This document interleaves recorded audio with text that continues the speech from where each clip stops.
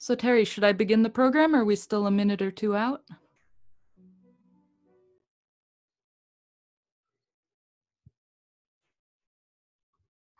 I say it's 1 o'clock. Let's do it.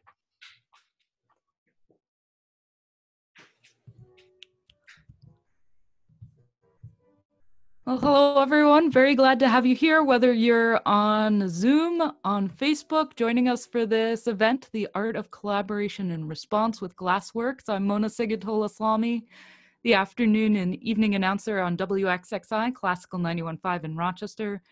Glad to be here with these amazing guests that we have. Jessica Marten, the curator of the exhibition, The Path to Paradise, Judith Schaechter, Stained Glass Art at the Memorial Art Gallery, composers Jonathan Russell, Edie Hill, Jung Kang, and Andrea Mazzariello from around the country have all written music in response to the Battle of Carnival and Lent by Judith Schaechter, and she has now responded to each of their compositions with references to her other works and general ideas from art and music and history in a series of videos. And we have here artist Judith Schaechter also joining us for this discussion, and the musicians of 5x5 who have played and commissioned these compositions are also here to be part of discussing the work. And we're going to hear samples of each of the pieces to situate us in these musical worlds throughout the event, though you can also hear the full pieces in concert recordings on 5x5's website, and you can find a link to all of Judith's response videos with the music there as well at 5by5music.com. But first, let's get into the visual world of Judith's artwork.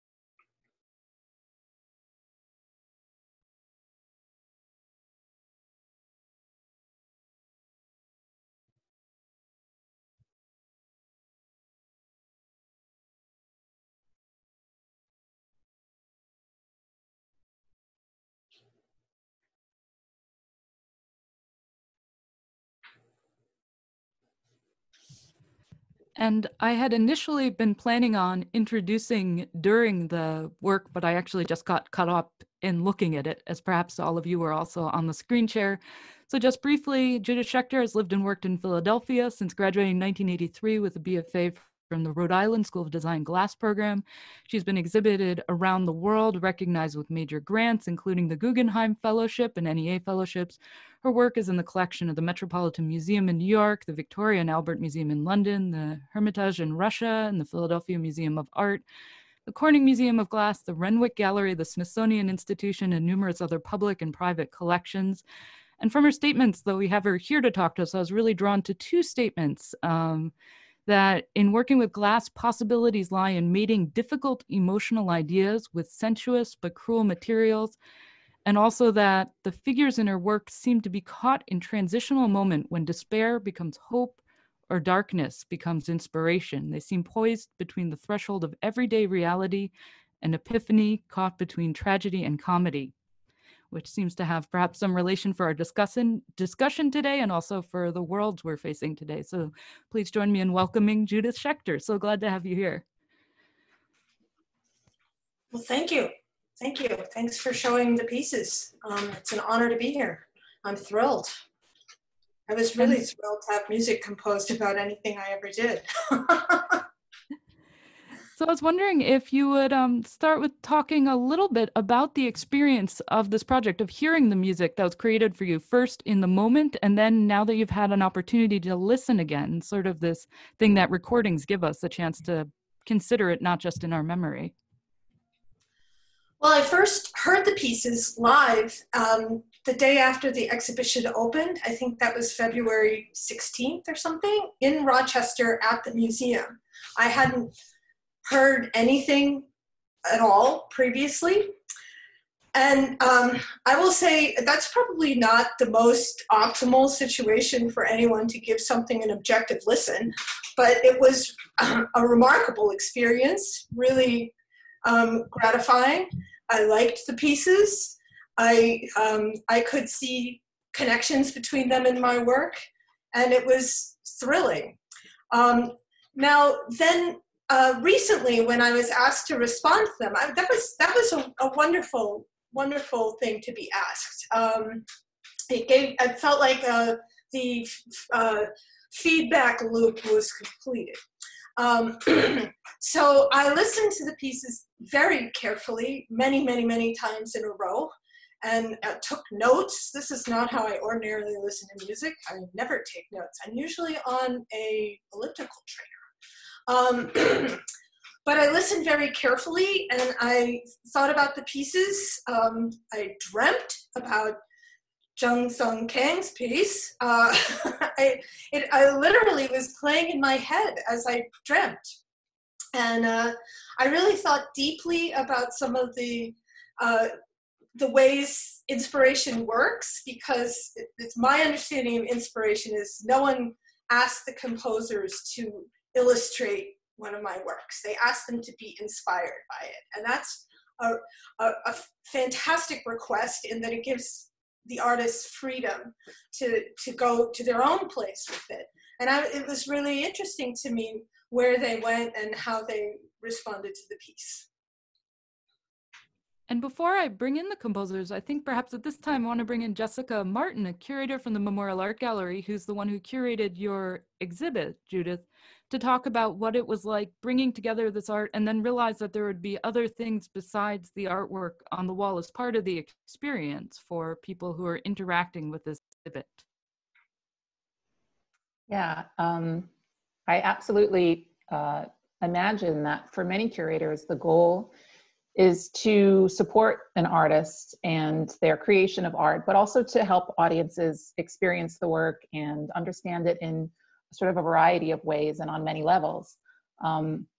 So that's our main job, right, inside of the space of the gallery. But then there are all of these other opportunities that museums can create to engage with an audience and to find ways for audiences to connect with the work. And this was a particularly dynamic, I think, opportunity, not only to connect with audiences, but to actually support artists making art, and artists making art that's inspired by the work of other artists. And so that idea, like you were saying, Judith, of the feedback loop is so powerful and relevant and exciting with this project.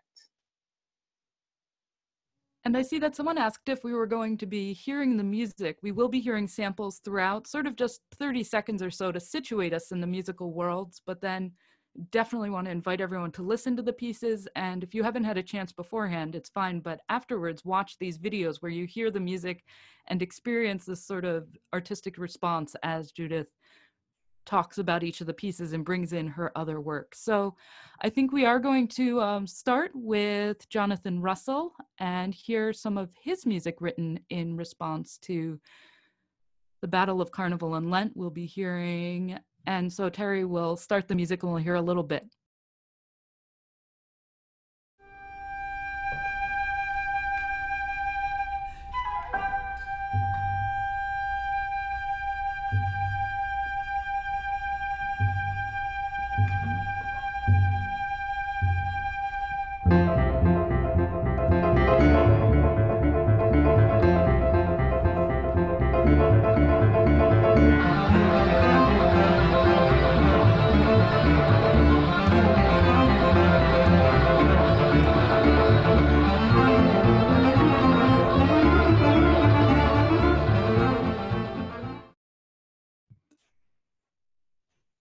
So by way of description, introduction, Jonathan Russell is a clarinetist and bass clarinetist, conductor and teacher, as well as composer based in Cambridge, Massachusetts.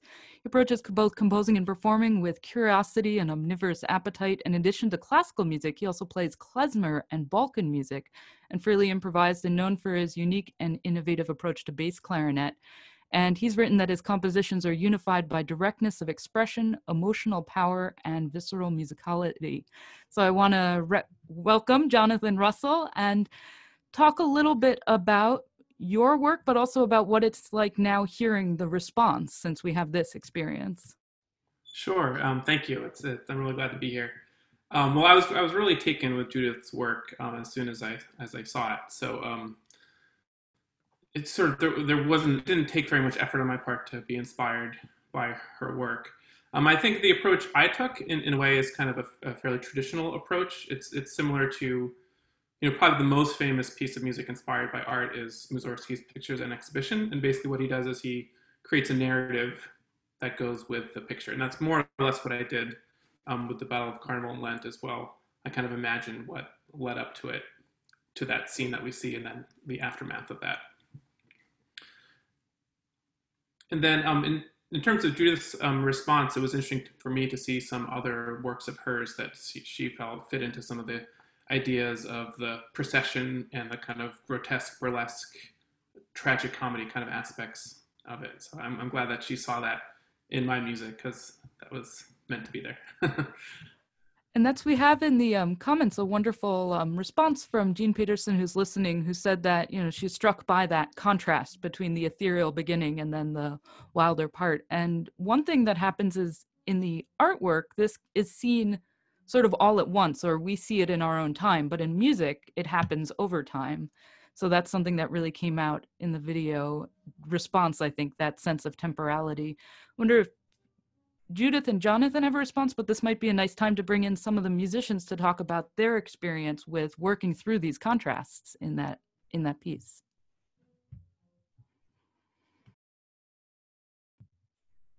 And perhaps I can call on Marcy, especially perhaps as a clarinetist who's in a clarinet world, for your experience of the dualities of this piece, and even you have a duality of instruments in it.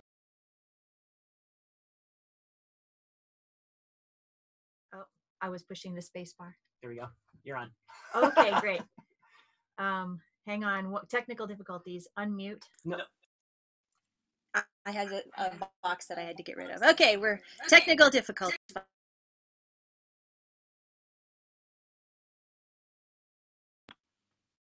Can you hear me now? Okay. Oh Lordy. It was a challenge. I like playing the bass clarinet, and I'm getting better at it as we tackle more of the pieces that require it. But I think I've grown a lot in those last couple of years by playing challenging music like what Jonathan wrote for me, which I just love playing, even though it's really, really difficult. It really explored the range, the lowest notes down into the alternate notes that not all bass clarinet, or I guess that one did have, but really the low end, and then the extreme high register. And I had to do both of those things in both the quieter, somber, serious moments, as well as the raucous, the world is on fire kind of passages. So it was a challenge all around, but very much enjoyable. I just wanted to say, Marcy, you sounded spectacular on every note you played. Thanks. And I guess while we're in this mode, from anyone, the video discusses it in some ways, but bring up any of the specific works that came up in the response, if we want to tease any of that out a little bit more, sort of as we think about what got evoked. Because I'm also fascinated that sometimes what we mean in an artwork doesn't necessarily, that can matter, but what people perceive also just becomes part of it, whether or not that intention was known to us when something was being created.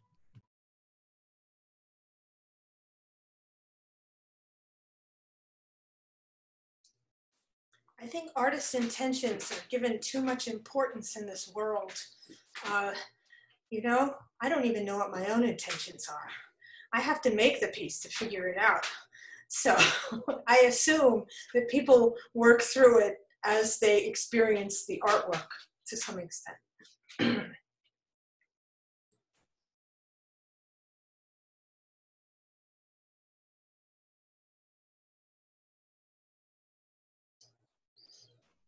Hey, Mona, you're muted.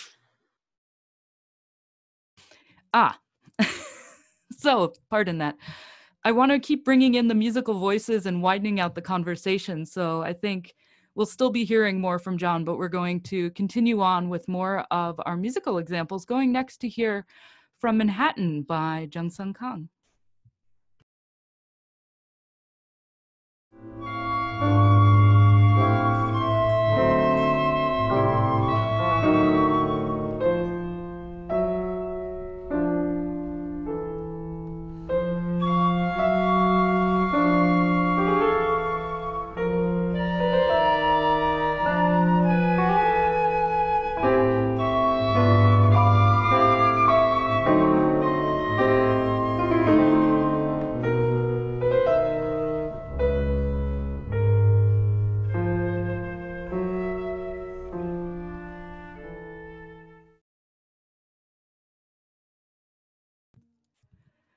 So Jung Kang is a pianist as well as a composer and a passionate educator, and she got her doctorate in Rochester at the Eastman School of Music and is based in New York City since 2013.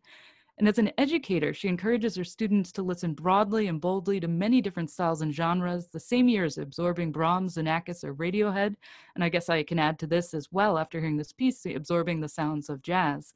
And her own compositions take this wide-ranging, eclectic approach. So welcome, Jung. Thank you for the music. And as we discuss, I want to hear first some of your thoughts on hearing the response, but also perhaps framing this part of the discussion as engaging with different pasts, referencing, borrowing, and rejecting both artistic images from the past, but then different musical languages and styles.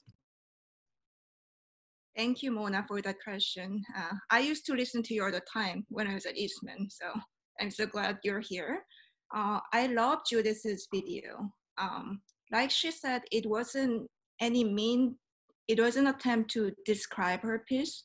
I think it's quite impossible, but I would say Manhattan didn't exist without her piece because it really inspired me to my thought process. I wanted to do something with jazz. It's because it's just like her image was very striking as a street art in New York City. And then I thought about the duality because her technique is just so amazing. And then street art, maybe not so much, but it's very carefully drawn art. It has very spontaneity to it. It almost, sometimes it feels like improvised to me. So I kind of wanted to express those dualities.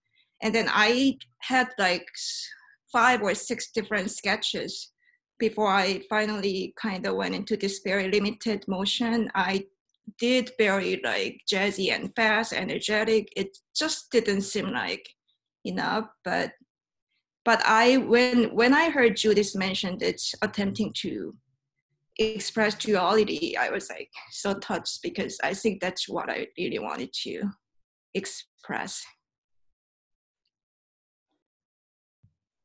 And perhaps, Judith, you can share some of your thoughts. I think this has come up in a number of discussions of your work, of engaging with this past, these files that you have of ideas and how you bring them together and find your own path with all these other voices and images in your head. Well, I can talk very personally about that, but I also think that's pretty common for most creative people who make projects, that I feel like my head is a crock pot, and all this stuff simmers in the crock pot, and then it comes out. I actually teach a course in the creative process at Pennsylvania Academy, and the more I teach it, the more mysterious it becomes. I don't have any answers, and neither do psychologists or art theorists or philosophers. It's just mysterious how this works. And I think, all of us, just looking at the Zoom screen here, I think we are all sort of born in the postmodern era. And one of the hallmarks of postmodernism was eclectic influence. We had a broad education, hopefully, and we learned a lot of stuff, and it was all kind of inspiring, and it all went into the crock pot. So I think that was, and it was definitely part of Jung Kang's piece, that you could hear the strains of things. So it's eclectic, but it's not chaotic necessarily. Sense and meaning definitely emerges, and I just love, there was a description from Jean again in the chat saying that this music makes her think of the twinkling lights along the Hudson River as the night starts to fall. So wanted to share that sort of beautiful observation, and maybe open it up to the musicians and actually to anyone really at this point, but especially musicians, as you're realizing something. You're classical performers primarily, even though we're in this, have all these different experiences, but there are elements of jazz in this piece. How did this affect what you were playing or how you expressed it? Did you think about, I guess, knowledge of jazz or other things with this piece?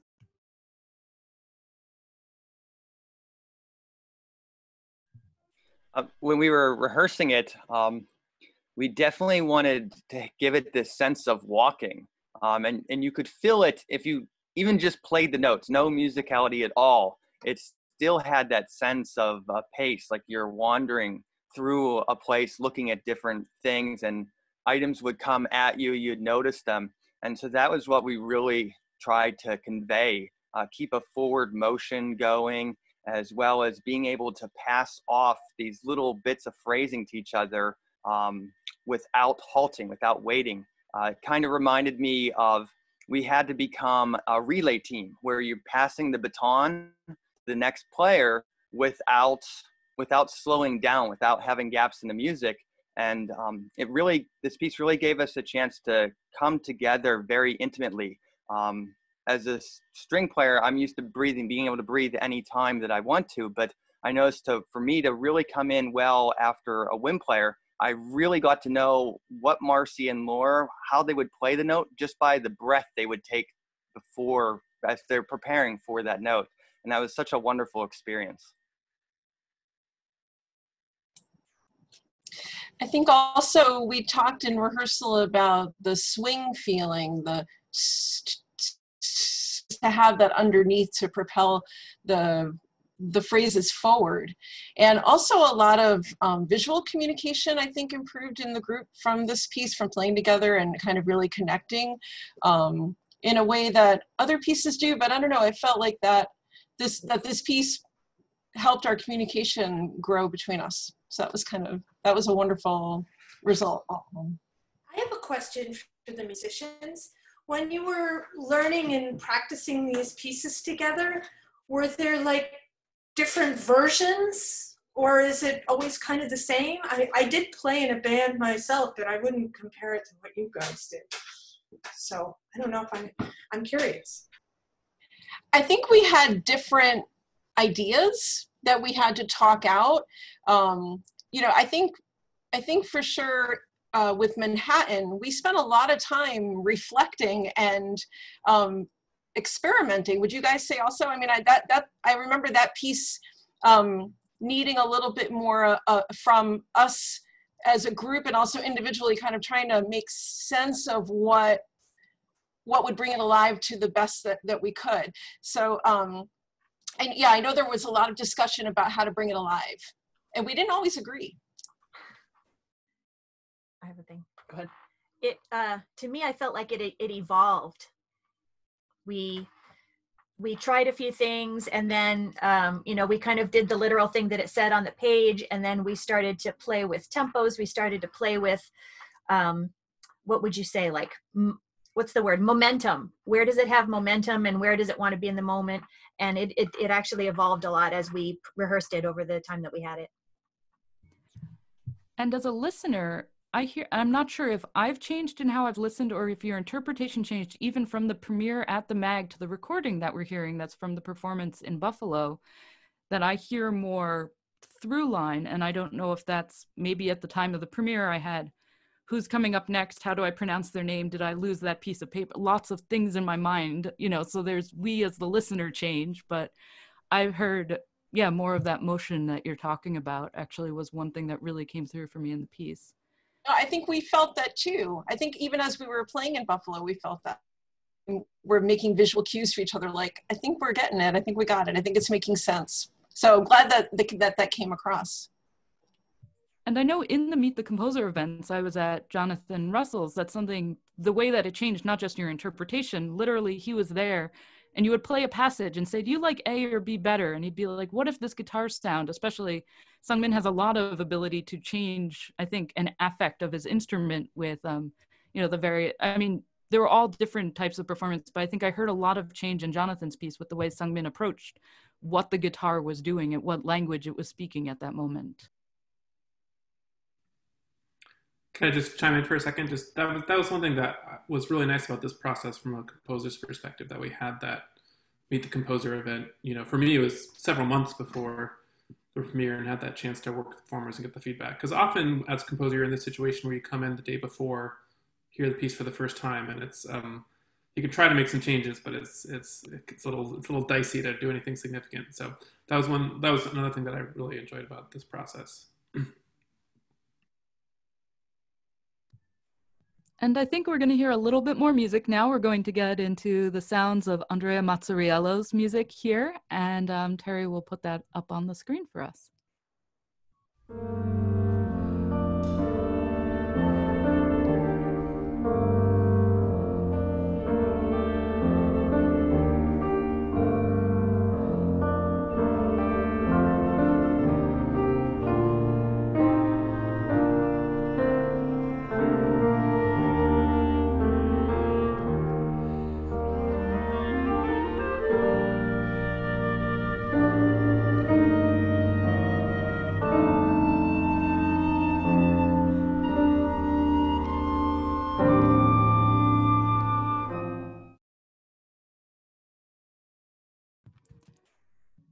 And that is Andrea Mazzariello, who's a composer, performer, writer, and teacher, is on the faculty at Carleton College in Minnesota, and his musical practices include writing songs, making electronic music, and working in notated traditions. And his work explores spoken and sung treatments of his own original texts, playing with computers and other kinds of electronics, and engaging with the physiology of performance in novel ways. So glad to have you here, Andrea, and I don't know if you'd want to just jump in with some of your thought on hearing the response to your response. Sure. Thanks, Mona, and thanks everyone. This was really a pleasure to get to do. I got to go to Rochester 3 times. It was really exciting. Seeing Judith's response and hearing her sort of like interpretations of an interpretation. It was just so fascinating, and it was such an honor to me that she would take the time to engage this music. It felt so reciprocal and it just really, really lovely. I loved the pairings, the ideas of, like, for example, there's a moment where she says, I don't know how to bring up a bird vomiting in a tactful way, but there was this moment in her response video where she talks about a piece of hers that this bird is like projecting all of these beautiful shards of glass onto some unwitting human, and the humor together with, there's like humor and rigor and so many kind of wonderful vectors of response. It was really great to get to hear that. I don't remember the question anymore. How am I doing? You're doing great. It's mainly, in fact, I loved when Judith got to ask a question of the musicians. So perhaps I can also ask you to start thinking of what you want to ask each other, and I will sort of slowly fade into the background, though I will share a few comments we've had. One, which is that it's so cool to hear how rehearsing these different pieces makes the group's approach to communication grow in different ways. So perhaps we can also cover communication in this piece and the others. And also Jean writes about how mysterious the oven between worlds, space, and time. So we're back again to the temporality of music and the space in the art that still sometimes captures some sense of temporality. So I'll maybe toss it to Judith and then let everyone talk for a little bit. Everyone's piece had something superlative about it, and I thought, I don't think I shared this in the video that I made about it, but I thought the piece was really beautiful. And that's something I think about as an artist, which is why the bird vomit came up, because that was a compliment. Apparently, when a bird really likes you, it tries to feed you. Yeah. And that's how they do that. But that particular artwork is one where I really made it a point to be beautiful. And as anyone who is in the arts probably knows, beauty is something that people like to fight about because it can be seen as frivolous. And that to me is very sad, because I personally, it's on the wall of the museum, my philosophy. I think beauty is important as a way of making a difficult life bearable. And beautiful music, more than beautiful artwork, has saved my sorry behind on a number of occasions. So I just appreciated the beauty of that piece. And I as a moment to meditate on the idea of an in-between, which the commenter, Jean, said in the chat, which is, I think, a really perceptive comment. One of the reasons I think music can be so profoundly moving, and that's not really a compliment, visual art doesn't make people cry the way music does, but I will cry at television commercials. That's what I mean. It's not exactly a compliment, but it is a faculty of music. And I think it's because it ends, and when it's over, it's like, where'd it go? I know I can play it again, but is it really ever going to come back? Part of me doesn't believe it. And so it's a profound moment of grief when the beautiful moment ends in a musical piece.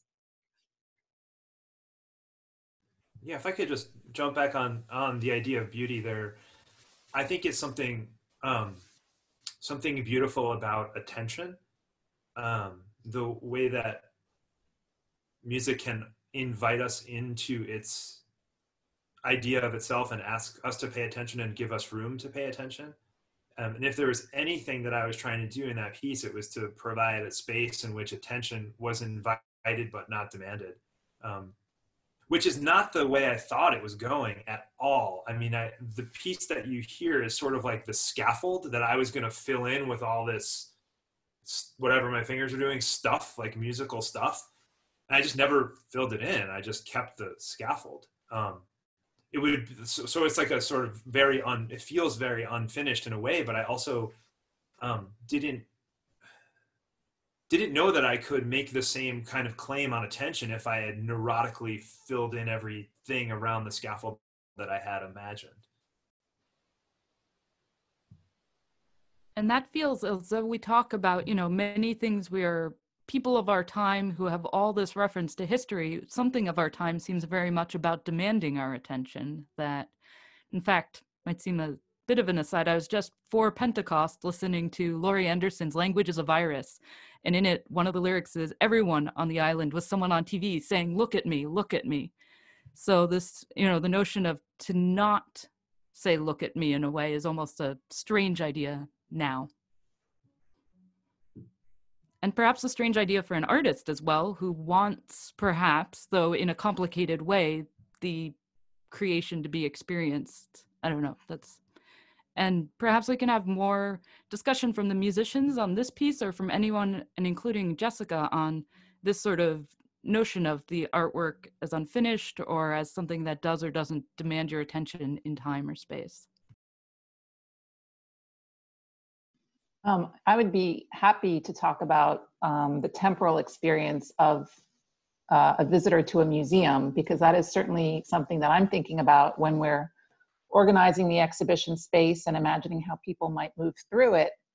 And in thinking about this project and our conversation today, I was thinking about how when a curator is organizing a show and developing the checklist and kind of putting together the ideas and the themes that they think are important, they are thinking about how people will move through the space of the exhibition gallery and the kind of narrative arc or experiential arc that you want a visitor to have.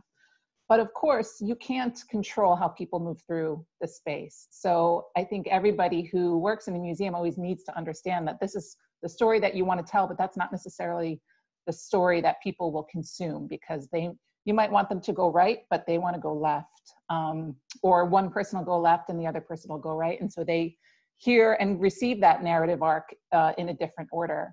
And so that is certainly something that is very different for the work that I do, as opposed to a musician who really, you will experience it as the work of art was intended to be experienced, in chronological and, that temporal fashion. So also as it gets into the recording, it could be on the elliptical or in the concert hall or in a quiet room with your speakers perfectly around you, or all different ways that music lives with us. And perhaps that's anyone wants to chime in on either how you experience when you go look at art, or some of that experience of music in time.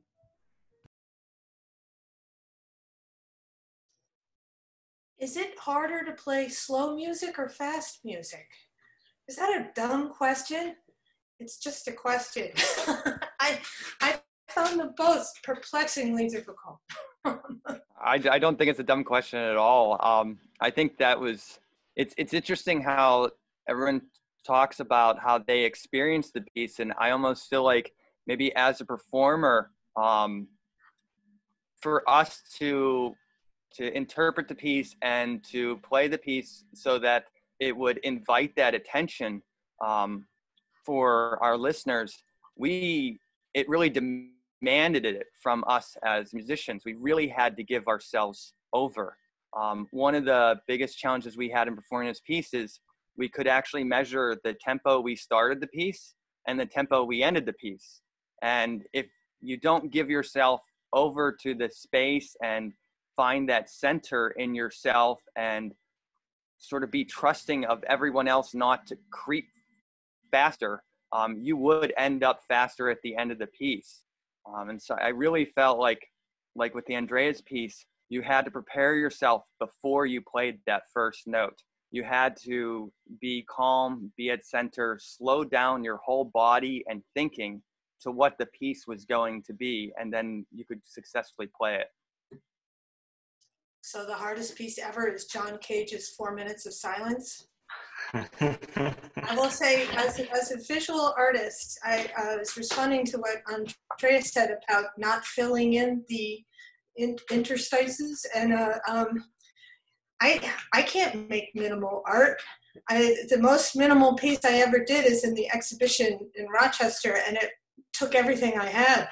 It was so hard to stop myself from filling in every inch with more stuff. Really hard to do. Which piece is that, Judith? The Birth of Eve, the top part of the Birth of Eve. And every little thing is buck naked for you to see. Like, don't make any mistakes when you're doing minimalism. I've always found deadline pressure to be helpful in terms of not filling everything in. But I also wanted to talk a little bit about curation. We have an actual curator here, so I hope that I'm not going to mess this one up. But I feel like so much of what it is to be a composer now, because we're in a, for lack of a better way to describe it, kind of an anything goes moment in terms of the kind of syntax you can use, the kind of traditions you can reference. You actually are more a curator. I found myself curating sound more than I thought about inventing it in this case. And so I thought of the reason the piece has the title of In Between is because I was looking Judith's work up for a friend, and the first thing that came up was called The Battle Between Carnival and Lent, and it was a different work of art from a long time ago. And so I thought about combining of and between as this sort of weird present and past idea, and also this nonsense grammar, but we can get to that another time if that seems interesting. However, the idea of going into the past and sort of curating a technique of the past, the sort of like slow moving contrapuntal world of like, you know, like Josquin with your finger on the record so it's really slow, made me feel like I was curating sound more than I was sort of discovering my own language or something. And I think Terry is going to chime in with something. He was on our, nope. or perhaps not. There was just another comment from a composer, Olivia Kiefer, who 5x5 is also plays her work, and she says it is harder to play slow. So that is the typical thing as a kid learning music. At least I found my teacher saying, you know, what fire are you on the way to? Though I find myself now tending to slow down as I play, especially as my husband is someone who tends to speed up in a piece. So then we get further apart in terms of we both dig into our own interpretations. So I wanted to say, from a wind player point of view, playing slow is much more difficult. And Andrea also challenged us to play equally soft. And flute players are not, I mean, we are fans of playing soft, but, you know, it's a little bit more challenging. You know, pitch tends to run flat. And so there were challenges from a technical point of view, you know, playing in tune, keeping the line going, that I welcomed and appreciated, because I think it challenged me as a player to play about playing softer, blending with my, you know, with other folks in 5x5 in a way that for me, it was a welcome challenge. I just wanted to quickly chime in. There's a really cool episode on Radiolab about Beethoven Symphony's tempos. I don't know if anyone's heard that one, but basically there's this whole concept about how there's this kind of a certain range of tempo or tempos or tempi that most of us are really comfortable. So playing slow or playing fast is really difficult, or just maintaining a tempo that's slow or fast too. So just wanted to chime in on that. And I wanted to quickly go back to what Jessica was saying about how visitors experience an exhibit.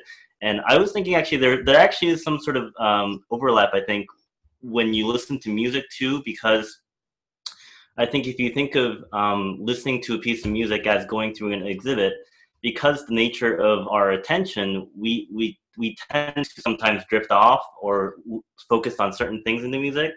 And each time you listen, I think can be a different experience, as if like you're walking through an exhibit again, and you might be taking a different path, right? So there's definitely the difference, but there's also some kind of overlap, I think. We've been finding this we're broadcasting concerts on the radio from the Rochester Philharmonic Orchestra, and during that, on Facebook, the musicians are hosting chats with audience members as they listen on the radio, and a number of musicians have been making interesting comments about having never heard the piece that way, or not realizing where their part fit into it until they were listening in this way with people, you know, outside. In some ways, we think of the musicians as closest to the music, but they've got this partial view, so I guess Eric may have had some of that experience since he plays in the orchestra. Yeah, I think for our experience of learning these pieces and performing them, because we commissioned these pieces and there were no prior recordings or performances, I think we really, as we rehearsed and learned the music, we learned so much, and we were always finding new things. And I think that's part of the experience when you learn new music this way. And I don't know if you had something to add there, Eric, or I saw you start to move. No. One more thing, and then we will get to Edie's music, though we're having trouble keeping her on the chat. I'm hoping we'll be able to bring her in, but we'll at least hear her music and be able to discuss a little bit with that. Is that something Judith said about the effect music has on the emotions, that the good or bad, the sense that it can hit your emotions so hard. I think it gets to some of its power is seen as very positive sometimes when it inspires to people in certain ways, but it's also that scary sublime thing that it gets beyond some of our logical sense, where we get to propaganda or influence. Or so what is, I guess, some thoughts on, often we talk about the power of art and power of music in this beautiful, lovely, inspiring way. I guess any thoughts on some of art's good and scary power?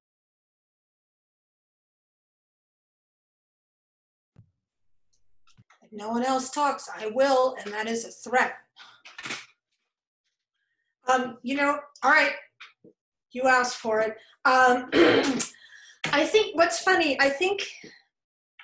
I'm not a neurologist, and I don't even play one on TV, but I am interested in how music and art affect us physiologically. There are a couple of people who've written about music versus visual art and what moves people to tears and what doesn't. And I always found it best to sort of understand that your ears are a hole right into your head, and the music goes in there and it goes like down into your stomach and doesn't really spend a lot of time in the verbal sections of your brain, but the visual processing equipment goes pretty much directly into like a dictionary and an encyclopedia. And we do a lot of, I think especially once we've been taught how to read and write, that we tend to look at visual images and read them and analyze them and interpret them rather than experience them fully as an embodiment. Now, everyone who is going to be offended by this needs to turn off their live feed immediately. I think stained glass is the exception. Because something about stained glass is more like music than a reflected light situation. Because obviously stained glass is transmitted light and an oil painting is reflected light. Also movies are transmitted light and TV. So there is something about light beams that remind me of music and are incredibly powerfully moving, good and bad. And you know, back to beauty, beauty can be used for good or evil. It just depends on who's got it and what they plan to do with it. And let the buyer beware. Can I just add something to that? Yeah, I mean, to me, another important difference between visual art and music is that you kind of control how you take visual art in. Like you can look away, you can spend 10 seconds at a painting, or you can spend, you know, an hour looking at it. You can sort of zoom in, look at different spots. Whereas with music, you can't really do that in the same way. I mean, you can choose to focus on the flute or the clarinet, but it's kind of there, and unless you like literally plug your ears, you can't really get away from it. And I think that may be one reason that it seems to kind of work on the emotions more directly, is that you don't have as much kind of control over how you're experiencing it, and you don't have that same capacity to kind of distance yourself from it if you want to. I think you think very highly of people's control over their eyeballs. I have seen people who can't control their eyeballs at all. And also if you're living with something, I have some sort of theory about like whatever an artist, visual artist grew up with on the walls, they're going to be making something kind of like that as adult artists. So parents, don't worry too much, but be sure and buy the right posters. When I was attempting to advertise my senior thesis when I was 21, I came up with this little catchphrase where I'd put up a piece of the score and I'd say, "It will literally hit you," like I scrawled it across the score. And something about that has always stayed with me as maybe not coercive exactly, but there's a way that music issues this demand, as John is saying, that is, and I think Judith is right, that visual art does that too in ways that we don't always comprehend or perceive in the same way. I do feel though, like when someone's sitting in a hall and your music starts playing, there's the sense that their time really matters, that there's this consequence to the time for which they're going to be engaged in your work. The good part of that, I think, is that if the invitation is made generously, then people can be grateful for having spent that time with you. On the other hand, when I was, I don't know, maybe like a little bit more of a snob or something, I would sometimes think, wow, that's 10 minutes I'll never have back. I mean, I heard myself saying things like this, and it's embarrassing, and it's sort of like, it's like nails on a chalkboard to me now to think that thought. But I don't think I'm the only one who considers music a demand on one's time in a different way than looking, right? Whereas John's saying we can sort of like divert our attention as we do like. We think about that with radio a fair amount, that in some ways we're less adventurous because when you've gone to a concert hall, you've signed up to hear it. Whereas if I play something jarring on the radio, I guess I'm afraid I can lose you. It's easier to turn off a radio than to walk out of a concert hall. But on the other hand, in some ways, perhaps I should feel more emboldened because you have the choice. You know, I'm not fixing you there. At least I'm not someone who I think has ever walked out of a movie, but, you know, certainly have turned off shows. So I went to see a Balthus exhibition at the Metropolitan in New York, but I ended up in a History of World Trade as Seen Through Textiles exhibition, which was so awesome. And I was thinking about how the lifespan of all those people was way shorter than ours, and that they didn't seem to think it was funny to spend a good chunk of their life embroidering something. And I mean a good chunk of their life. And I think, so the reverse is true, is that how much time is invested in the creation.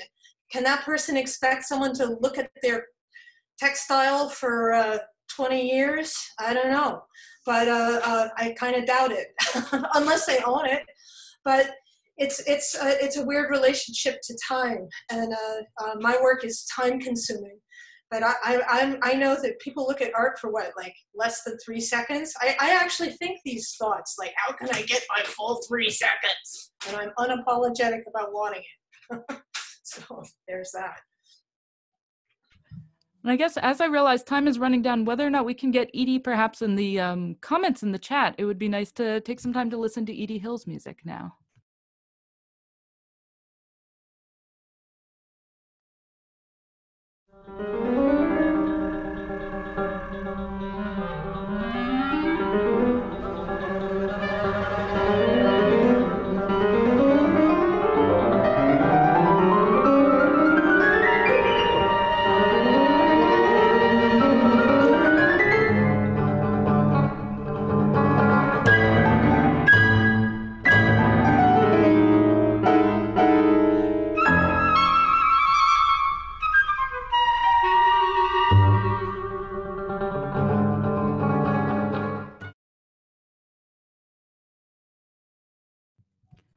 So that's music by composer Edie Hill, who's based in Minneapolis, Minnesota, and her music's been performed around the world. She's been commissioned to compose for solo voice to choir, solo instruments to orchestra and mass band, miniature to full evening drama, and she loves the challenge of exploring all combinations, including electroacoustic and mixed media. And she describes composing as a lifelong love, and it's said that writing music isn't always an opportunity to research, learn, muse, reach down deep, and allow inspiration to come from the stuff of life. And I think the contrast in her piece, Blue Jewel, of seeing Earth from far away and then close up, brings up the duality that we've referred to dualities a bit, but specifically after we've talked so much about beauty, and as relative as we can say perhaps ugliness is, that there is some sense of contrast, whether it's the dissonant note, the shocking image, or so perhaps if Edie's here or otherwise also in her absence, we could just talk a little bit from the musicians perhaps and Judith about her piece, and also then about this idea of the ugliness, if it's to be expressed, even though everything's maybe relative. Unfortunately, Edie has been trying her best throughout this entire chat to get Zoom to cooperate, and she can see us, she can hear us, but she can't communicate with us, either through typing or camera or audio. So perhaps some of, or perhaps Judith could talk a bit about her response to this duality, and then we can generally have a conversation with the musicians and other composers about some of the broader ideas. When I first started the project of responding to the music, I had it in my head that I was going to do a sort of a raw reading, but I had already been contaminated by knowing Edie Hill had intended to make this, the Earth sort of gradually, or suddenly actually, from space. And I hope that, I didn't know Edie was from Minneapolis, so my best wishes, and I hope that you watched the SpaceX launch. I thought it conveyed that incredibly well. I heard, you know, when I think of ugliness, I don't think of ugliness as the opposite of beauty, but the opposite of prettiness. And I think both prettiness and ugliness as components of beauty. So I thought of the piece as basically being about the incredible experience of close up versus far, far away. And also how it's sort of interesting how that all the things that seem like a lot of little different tiny things when you're far away from them become one thing. And, you know, to me, the political message of what the blue marble meant was really important, that the astronauts looked at Earth and went, oh my goodness, it was a call to save the planet and ourselves. And, I thought that came across to some extent in the piece. And we do have some comments from the audience as well. I want to bring this in just from earlier, our whole 3 seconds that Madeline Smith was saying, people may only look at a piece of art for a few seconds, but in a concert hall, they're captive. She's also thought about how to get viewers the full 3 seconds. But then Jean also wanted to know about how 5x5 picked these composers from so many different places and so many different styles. So perhaps the musicians can talk about then the overall sweep of, which voices you brought in and what this has brought to you.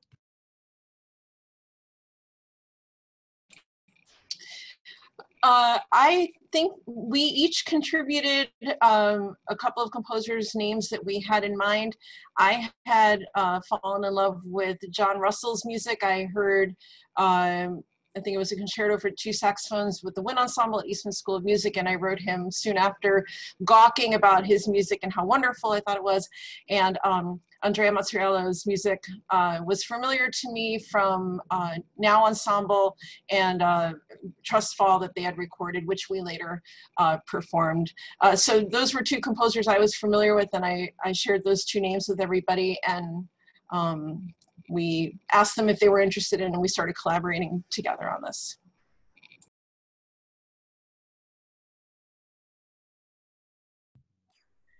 There's a comment in the Q&A about the blue glass and blue jewel. And that I also felt at first that maybe it would be cheating to be too influenced by the titles, because I don't know, are titles part of music to the composers? There's a question.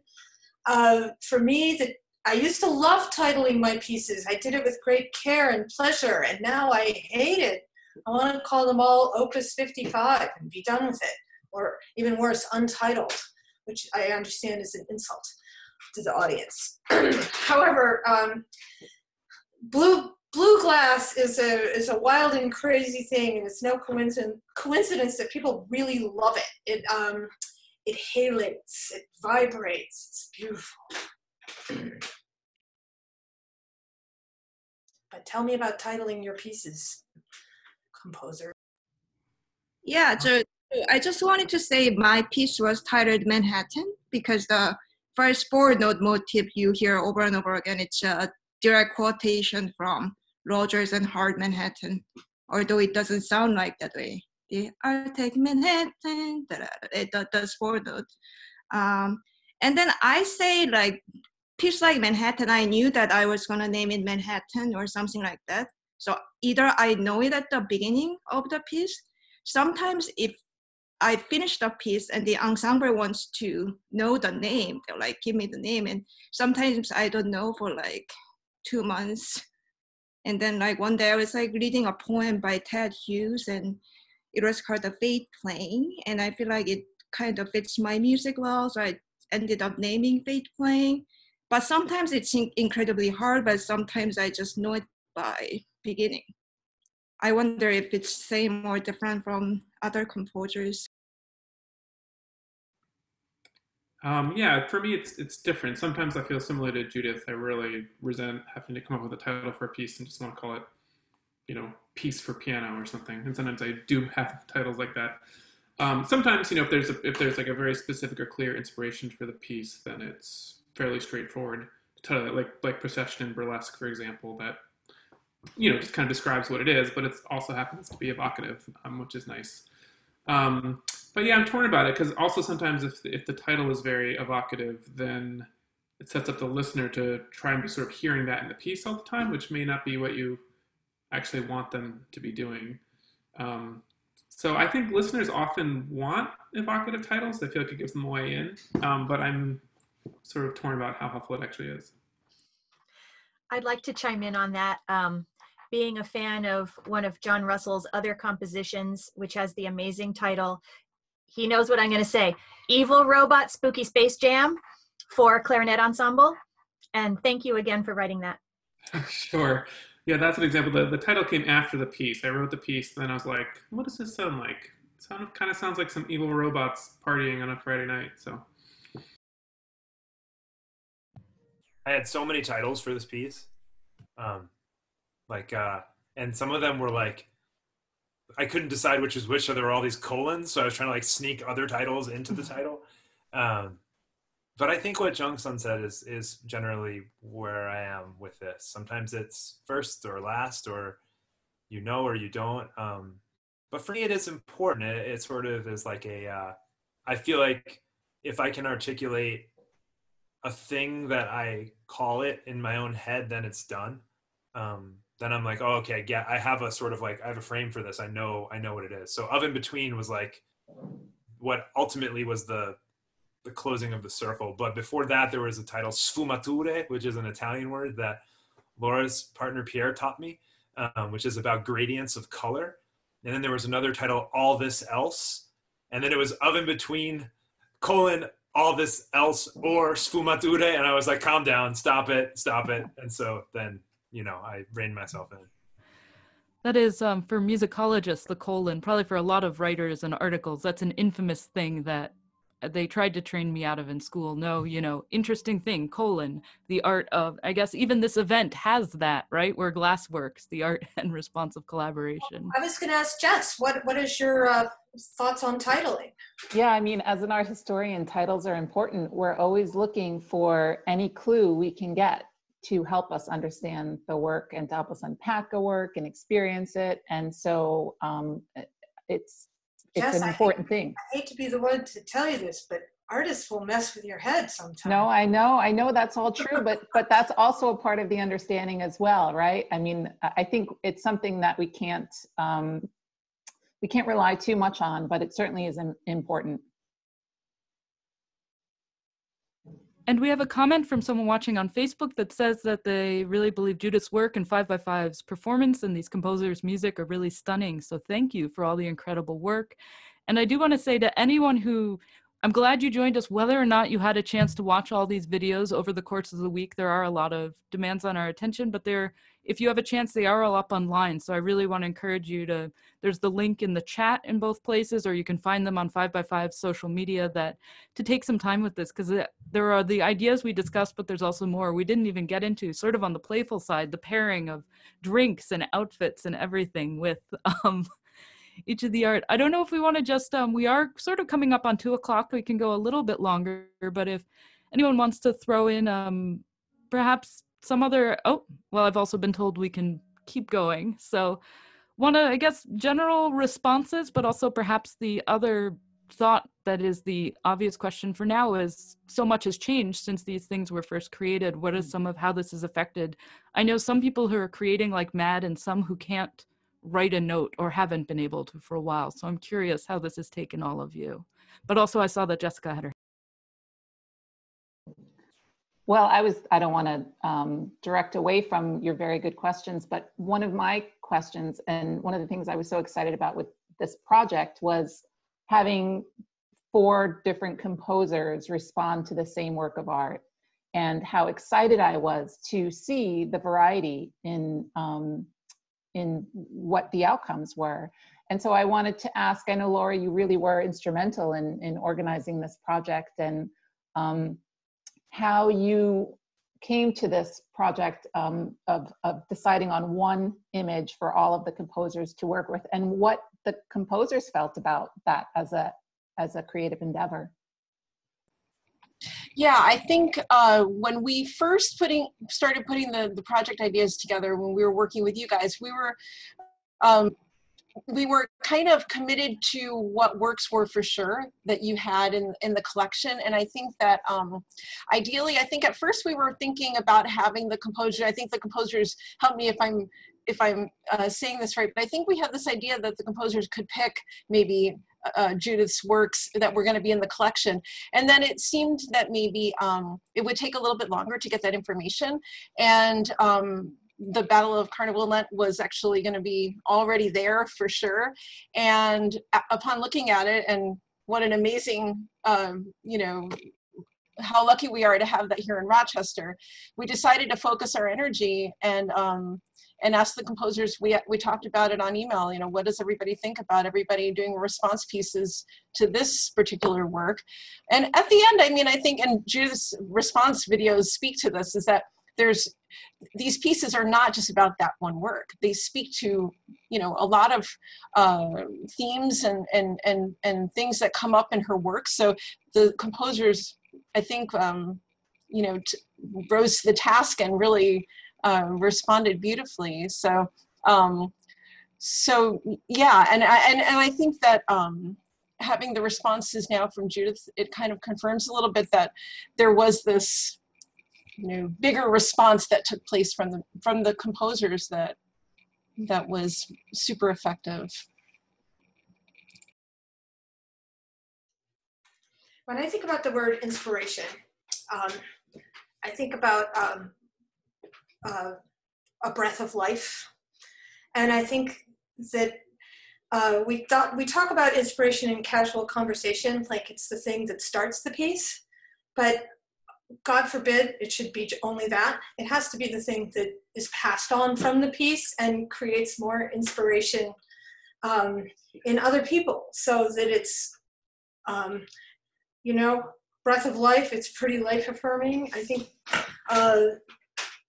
that's something about art that is particularly helpful in troubled times like now, and that it can be paid forward in a positive way is an amazing thing.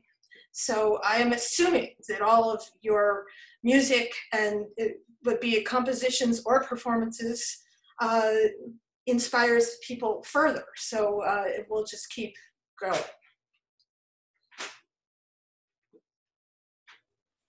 One thing that I'd like to add to that, I think, in line with, I guess, you know, with our current political climate and all the things that's going on and all that stuff, and how there's so much divisiveness, and I think we're all trying to find unity. I think with this specific project with the 4 composers, I think all of their voices really came through, and that's why their pieces all sound so different, even though the source of the inspiration is the same. And I think, but at the same time, the one thing that brings it all together is so much of the detail in each of the compositions. And I think that kind of goes back to what I was saying about how each time when we were learning it, we found so much new things to appreciate about the music. And it's just, I think it's the same thing with Judith's work. There's so much each time I think the members of 5x5, whenever we went to the Meg to see the artwork with the composers, I think I can say for all of us, we all found something new each time, and we'd already experienced the artwork. And I think that's one thing that really, for me, brings this project together.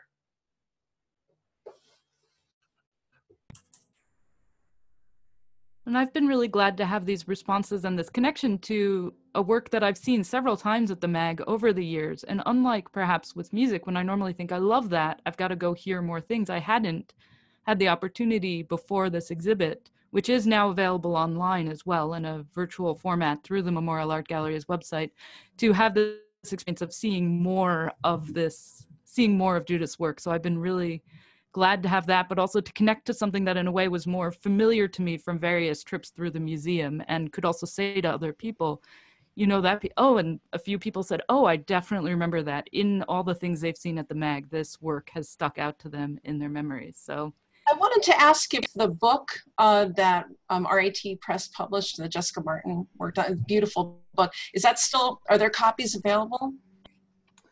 I think, I know that we have some at the museum store, which is currently, there it is, closed, along with the museum. But it looks like we've got the link to the website for it. So I think go through there. But I did want to say, although we are still closed at MAG, unfortunately, we will be opening back up. And I'm very happy to say that the exhibition has been extended in Rochester into September. So we were very sad to have it closed in mid-March. And it's been painful knowing that it's sitting there and things are beautiful and waiting to be seen. But we will have additional opportunities to see the show in Rochester. So please come when we open back up again. And I just wanted to step in to share, unfortunately, got a message from Edie. Dear panelists, I hope you'll accept my sincere apologies. I was able to get audio and no video at first, and then I got video, but no audio.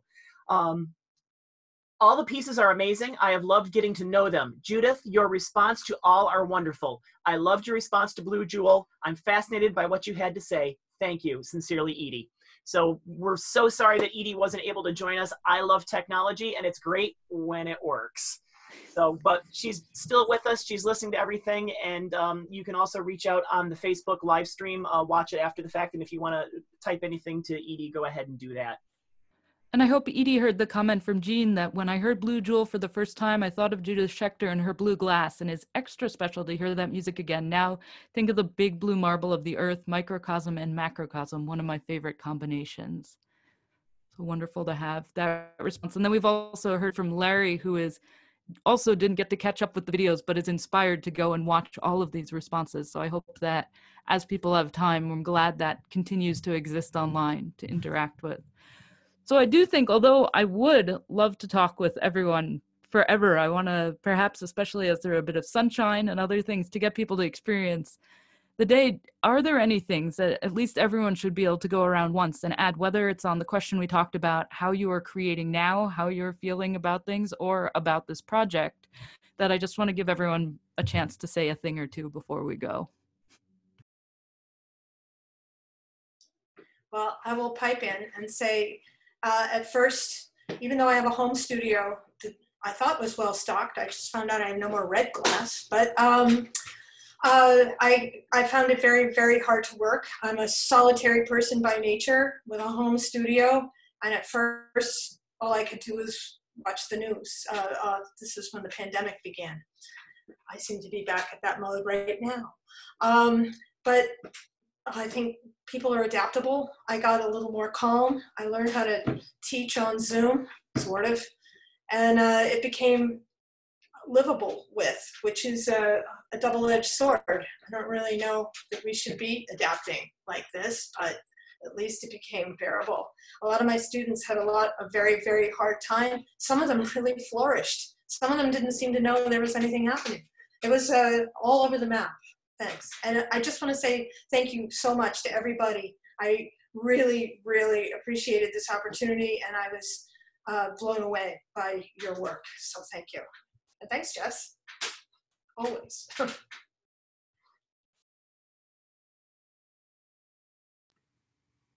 Yeah, sort of similarly, I've had been up and down. I struggled a lot at first.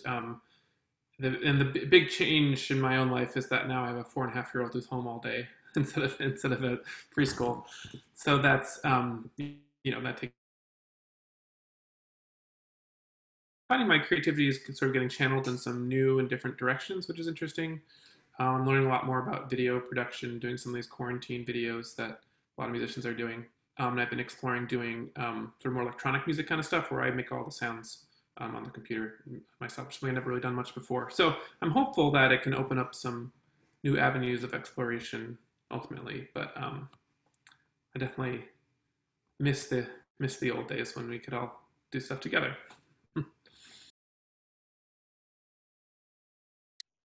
Yeah, so I live in Manhattan, the epicenter of virus. So it was scary at first when I was in line at the Whole Foods, and then everyone looked like they're about to die in like late March. But I think I'm a pretty solitary person, and I got used to it pretty fast. I think the first thing I noticed was that I didn't realize how much I was doing, like teaching all these people and then try to do my own thing. But I was just sort of in the routine. But I just realized like so many things I've been doing. And I just want to say thank you to Judith, to everyone. And I know I'm very privileged to do all this cool project and to shelter in place. And then I just found out in February, the Claude Oliver Gallery, did I pronounce it right? I think the gallery is 3 blocks from my apartment. And it has like so many, like I think it has Judith's collections. I was finally gonna go and see it. So now I have to when they open it up. And then all the other composers' works are beautiful. It was such a fascinating project. So thank you and stay safe. Yeah, it's been great to get to see everyone's face and hear everyone's voice. It's really been a nice thing, nice way to spend today. This time's been really hard. I feel like one way I can use my extraordinary privilege is to actually give voice to the difficulty of this time. And I basically, like, you know, demographically and lots of other ways hold a lot of cards and have a lot of power and resources. And it's really been a difficult time. And I think part of that is the incongruity between what one sees out there and what happens in a privileged four-walled home, where you're just like, oh, we'll plant stuff in the garden and I'll, you know, work on training my dog, you know, like, it's all this stuff that just, there's so much mismatch. And I think that's been really, really hard. And I know that I have it really, really easy. And I feel like it's important to say that to the extent that it is possible. But I don't want to end that way. I want to end with just gratitude to everybody. Judith, it was wonderful to get to know your work. I didn't realize that it was in Rochester, so I started trying to track this thing down and writing to, like, the penitentiary in Philadelphia and all this stuff way back when this started.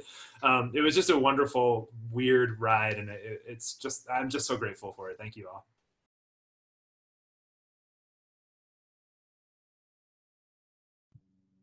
Should I call on our musicians, or can I hear from, does anyone from 5x5 want to speak? And perhaps we'll wrap up with Jessica. I think I've been much like everyone else. You know, you kind of have these waves where you feel inspired to do something when you connect and see other people working. And I think the thing that keeps me going is seeing the musicians, the artists that still dedicate themselves to their work, even though there's other things going on. And I find a lot of pick me up and inspiration from that. I had a beautiful time watching a cellist play yesterday, and I knew that he must, to play with such beauty, he must have been giving himself over to that music for so long, to achieve that and to reach people so deeply.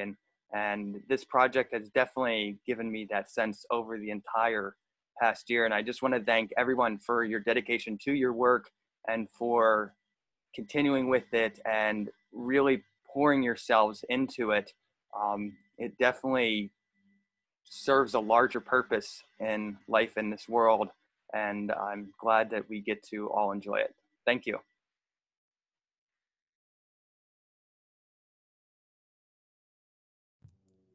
Can I poke Marcy or Laura to say some words, or are you sort of, if Eric has spoken for the musicians? Let's see. Oh yeah, Terry can, because he's sitting right next to her.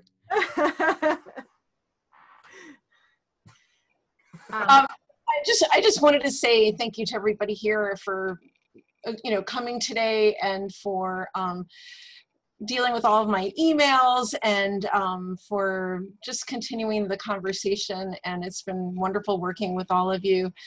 Judith, it was a riot working with you, putting the videos together. And it's just, I've learned so much from this, and you all inspire me. And thank you for your art. I second that. Thank you, everybody, for everything that you've contributed to this, for the amazing experiences that I've gotten to have with the musicians that I play with and the composers that we've heard from and worked with, and for Judith's inspiring art and your amazing personality. I wish you were my next door neighbor. We would be hanging out all the time. You'd never see me.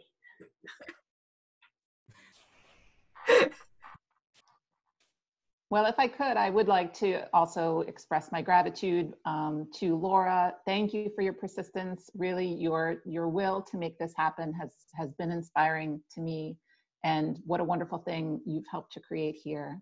I also wanted to thank just a couple of my colleagues who were really instrumental. Deborah McDowell-Hernandez, who really kind of kicked it off here at MAG, and Jessica Gaspari were key in with the programming.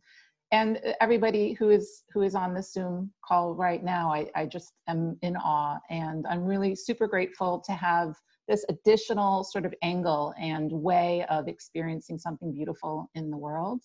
And this piece, The Battle of Carnival and Lent by Judith Schaechter is in our collection at MAG. So to have these responses, these musical original pieces in response to it are now forever connected to a piece in our collection. And isn't that a wonderful thing for us to have? So thank you all. And of course, thank you all for being here, both all our panelists and also everyone who's been watching on Facebook and Zoom. Roll credits, Terry, I guess. So today's experience happened thanks to the collaboration of many people from different places, including, of course, artist Judith Schaechter and our 4 composers, as well as New Music USA. We want to thank them for the project grant funding that's made Glassworks commissioning project possible, and the Memorial Art Gallery and curator Jessica Marten and all those who she mentioned behind the scenes for this wonderful exhibit. The Genesee Valley Arts Grants through the New York State Council on the Arts Decentralization Program, whose funding also helped with programming connected to this project. Bravo to all the musicians of 5x5 and artistic Laura Lentz for playing this music and bringing together the whole project, inspiring us through the creative spirit of modern chamber music. Thanks so much to our technical director today, Terry Bacon, for making all this happen. And to the Eastman Artist Share Partnership. That's the platform where you can stay connected to more of the project, pre-order the album that will be recorded when it's safe to arrange all of that. You'll find a link to that from 5by5music.com or by searching for Glassworks at artistshare.com. So thanks all for being here to share this experience, this sort of virtual artist salon, and stay safe and let's stay in touch. This is I think a journey of experience and meaning that continues.